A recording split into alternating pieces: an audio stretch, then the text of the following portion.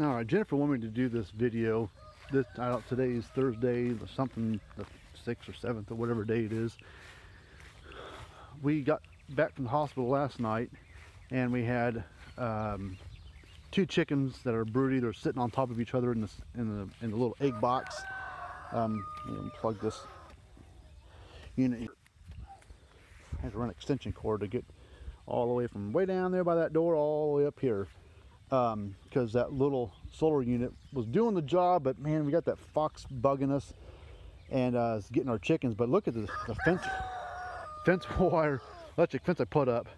It was just like 3 or 4 wires, I think, up to that top orange one, or that skinny, that wire right there. I think I had 3 or 4 wires there. Anyways, I had just 3, and I added the 4th one. I don't remember now. Whatever. Anyway, I think I had 3 or 4. But anyways, I got them all the way up high now, all the way around. And I got that electric fence net stuff there. I think it's a electro net or whatever they call it. And so it goes all the way around. I had to do something just because that stupid fox was, I don't know if it was jumping over or not. I don't think it was, because we never saw any feathers inside the coop, or the fenced in area that they run around in. And so I think he was nabbing them, or she, whatever, was nabbing the chickens when they get close enough, and then freaking them out, and the other ones would freak out and jump, and then he'd have a chance of nabbing another one. And I gotta pull some of these, let the gate handles off so I can climb over the fence, because it stands, it's about, I mean, it's 4 foot high or so. And you got the low ones pretty close together so something can't sneak through. And I space them out a little bit as I go up, so that way things can't really jump through. Or if they're tall enough, they want to sniff around that wire, man, as soon as they hit that thing, man, it knocks the piss out of them.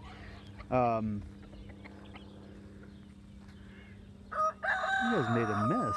What the hell is all your food all over the place? You guys must have maybe knocked something loose and shit fell out. I don't know. How you doing, Colonel? Oh, sorry, didn't mean to scare you. There's Colonel. Unless something's up here messing with them, getting them all freaked out. I swear, if I catch that fox, if I'm around here and that damn thing's close enough, if I have something in my hand, I'm gonna hit him right in the back of the head, in the back. I'm gonna injure it somehow. Or if I'm lucky, I'll kill it. I hate to kill the thing just because I think if it's a girl, I think it's got babies. I don't want to take the mama away from it, but sometimes things happen. But now they're separated. Here's Miss Sweetie. Oh yeah, big mama. She fluffs up like every single feather that she can. And then Miss Betty, she fluffs up a little bit, not too much. She's got 2 or 3 of these eggs are, oh, that's a real egg. Get that egg underneath you. These ones with the blue dots are fake, the ceramic eggs. We had to put them in way back when we first started getting chickens and started laying eggs. Wanted them to know where to lay eggs at, so we put those fake eggs in there. Get those eggs underneath you, mama. Just trying to adjust yourself. I think you got too many underneath you. We had to move them all underneath one chicken the other day because one of them wouldn't stay on them. She would just kind of walk off and go out here, and then she'd be off there for a couple hours probably, or maybe more, I don't know. And then she would come back, and I was like, man, you know, another one would just stay put like she's supposed to.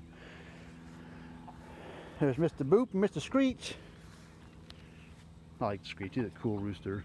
Boop, you're pretty cool too. Just no one likes you around here. He's like, every once in a while I get a hold of a girl, but they don't stay with me.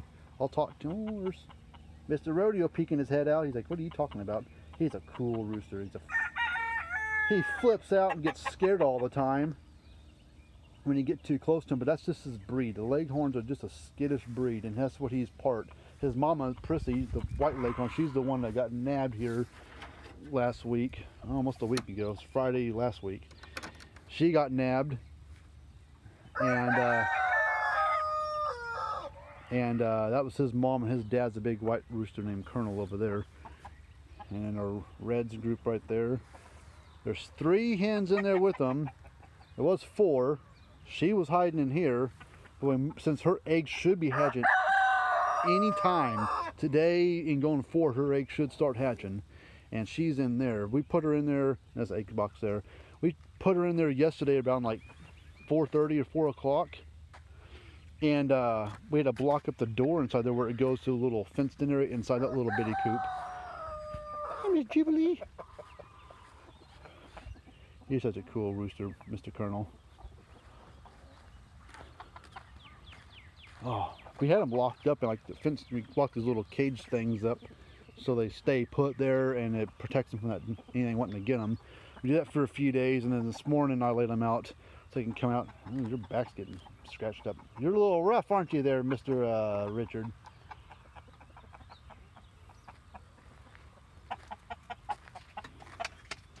I'll start to freak out there, Mr. Rodeo. Ooh. Watch this. Jump! Whee! Ooh. Oh. There you go. Anyways, we put Louise, I don't know whatever her name is, one of the red chickens. There's so many red ones. I get mixing up their names. Presley, that's her name. Presley's in here. Yeah, that's why I said Presley's in here. Birdie didn't like me saying that real loud, I guess, so he squawked at me. We put her in here. We moved all her eggs over, set her on the eggs, and there's also water and food inside here. But she, there's a little door inside there, but we got it blocked off. I made a little ramp for her. When she gets her baby, she can start walking up the ramp with the little kiddos. But we had to block up. You can't see inside there. I should have went to the back of this coop. There's a door. But she wouldn't stay put. When we came back from the hospital last night, she was in there. Or no, she was underneath this thing in the caged area, laying down, taking a nap. I said, we need you. Birdie, you freaking loud rooster when you crow, high pitch. But now she's laying on them. We had to put her in here. We came home last night from the hospital, got her moved. We could not get her for the life of us to, yeah, she's puffing up a little bit.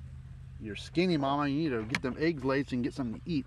But we moved food and water in there so we can figure when the babies start waking up, and we need to get that. I didn't move some of that water out of there because that dark area of bedding right there is wet. I think she knocked that stupid thing over yesterday while we were gone. But she's laying on her eggs. I don't think I heard any little pips. Oh man, I'm sweating, dripping off my nose. Rhodey would shut up for a minute. I could hear. Don't hear any pips yet. Yeah, I see you, Mama. Can I pet you? She pet me, but don't move me. I'm already settled in. Yeah, we had a hard time getting her to set on her eggs yesterday. She was so freaked out because she got moved. We should have done it late in the night after they kind of laid down, because then they're a lot calmer. You can pick them up and mess with them like they sleep like they're. Sometimes they sleep with their eyes open. It seems like they do. Man, it's hot out here. Not really hot, it's humid. But yeah, all the chickens are doing good. Got that electric fence all the way set up. I need to mow over there sometime. That's where we're going to put that big coop that we're building. It's going to go back over in that fenced in area. This netting that's going across this way is going to be moved. We're going to take it out, do something else with it. And then Richard, which is the one that just crowed, the red rooster, him and his 3 girls are going to go into the big coop that we're building. It's going to go back in there somewhere, back over there somewhere. And that's his area that he's going to get. He's got 3 more girls in the, I'll show you those. Those babies are getting big too. I'll show you those babies. He's getting 3 little, Easter eggers. I don't know what the hell they're called. They're little fluffy necked ones. Maricunas, I don't know. There's so many different breeds. I don't know. It's hard to keep track of all of them. But that's where Richard and his group's gonna go. It can hold up to like 20 chickens, this coop that we're building. So we got plenty of room for expansion when the time comes. And then when we do that move, Screech, Rodeo, and the 3 girls that hang out with those guys are gonna move into that tan colored coop back there. That's gonna be their coop. These 2 little coops that we got right here are gonna be like our, where the mamas go to have their babies, lay on the eggs, raise the babies up. That way they're safe and nothing, no other big chickens can peck them and kill them on accident or on purpose. Plus we can use it to introduce our new chicks if we just hatch some eggs out of the incubator or buy some chicks that are already grown. Once they get big enough, we can put them in these cages here. We're gonna move the coops around a little bit, and they can sit in there. They can, get the other flock of birds can get used to them. So when they integrate in with them, hopefully they'll accept them and won't try to kill them.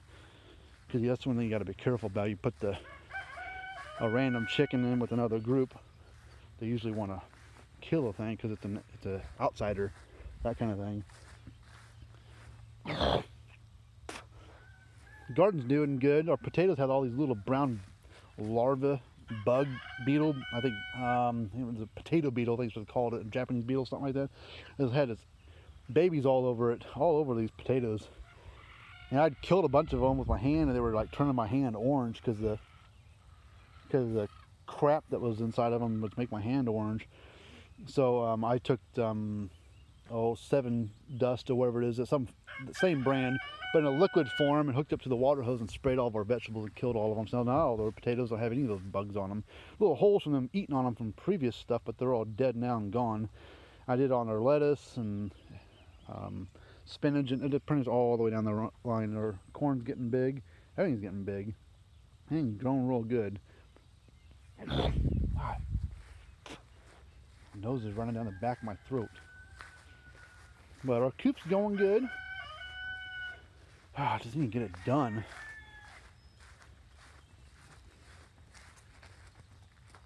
So basically it's almost done. We can't move it the way it is because it's too damn heavy. So we'll have to take it apart into like 4 or 5 different chunks, and then reassemble it, move it, and reassemble it up there.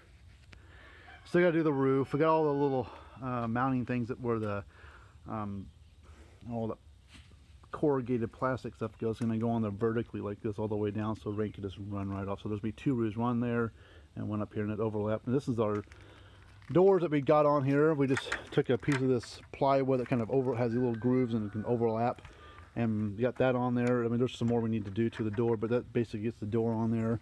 We got the hinges on there for it, open it and close it. We got this laminate sticky stuff that you can lay on here, like fake tile that you stick on here, so that helps when you go to rake and pull out your bedding. It slides right out of there pretty easy. We pulled this off. This is gonna have to come off anyways, but that goes up along this front here. There's nothing gonna be on there, no windows, no nothing, just a wall. We were working on these egg boxes. I think it was Sunday or Monday. I think it was Monday. We had the frames on them, but we had to make all the sides, make the roof, put the back door on them. But man, you measure 3 or 4 times, you cut it once, you think you have it right, and it's just not quite right. So we had to take this. Spent like 4 hours on 2 of these things, 3 hours, whatever it was. Spent a lot of time on them. We had to, notch and gouge the wood out up here on this thing. And it's heavy. This egg box weighs like 30 pounds. So maybe 40 pounds. It's just it's all this 3/4 inch wood on here. So it's got some, it's cumbersome. We got some weight to it. And then you have to wedge it in here and then screw it from the bottom side. Once we have it figured out, have the right size, and have it all mounted in here, we'll take them back out, take this thing apart in chunks, move it up there, reassemble it, and that's where they'll sit. We are going to paint this thing eventually, but paint can wait. All we got to do is get it assembled and get all the bedding in there, so that way the chickens have somewhere to go. That's the little door they're going to go in and out at. But it's basically doing good. It's taking a while because it's been so hot. You can't work on anything during the middle of the day. It's too damn hot and humid. Today's not too bad. There's no wind. Jennifer's sleeping. And here's our babies. They're getting big. Feels good in here. Get out of here, wasp. But there's 5 babies in there. They're getting big. They're getting antsy. They want to get out of here because they're running out of room. But we got 2 black astrolorps. We got 2 buff orpingtons, and then we got that kind of goldish brownish one. She's a Welsh Summer. This is what we're calling our Cheerio gang, our cereal gang, because we're going to try to put like some cereal names with them, because that Welsh Summer, the brown one up there, the rooster version of her is the same rooster that they use for the Kellogg cornflake stuff. So she wanted to name her Kellogg. I said, no, that's the rooster. She's a hen, so no, she doesn't get a boy's name. So we named her Cornflake instead. And one of them we think of the name Cheerio. I don't know which one that is, but that's whatever. We'll figure out names if we want to name them. And then we got these 3 little darlings. They're pretty. They're cute birds. They all 3 look very similar, but they're all 3 a little different. And I held them here a few days ago, and I like them. They're cute little birds. Ooh, they're getting antsy too. But these are the 3 that are going to go with Richard and his group. So these will lay, I think, a green colored egg, a light green or something like that. And then all these will lay brown eggs. I think that, well, some of that, I don't know if she lays a light colored brown egg with little spots on it, or what.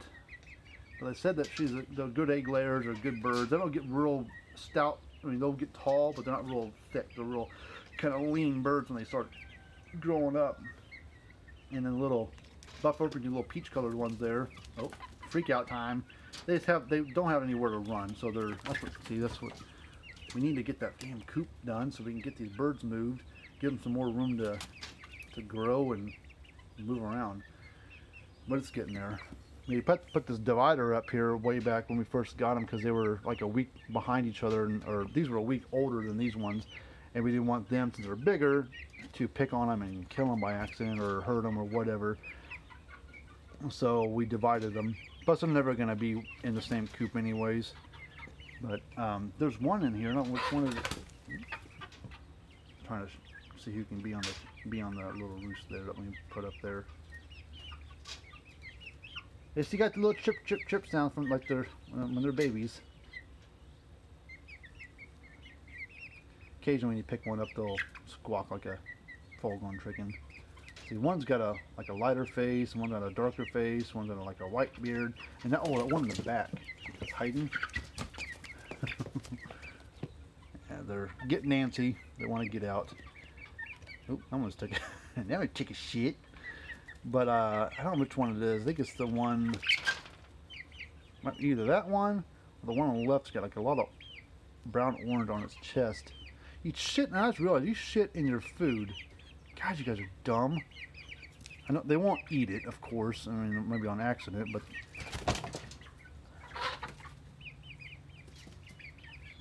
crazy birds.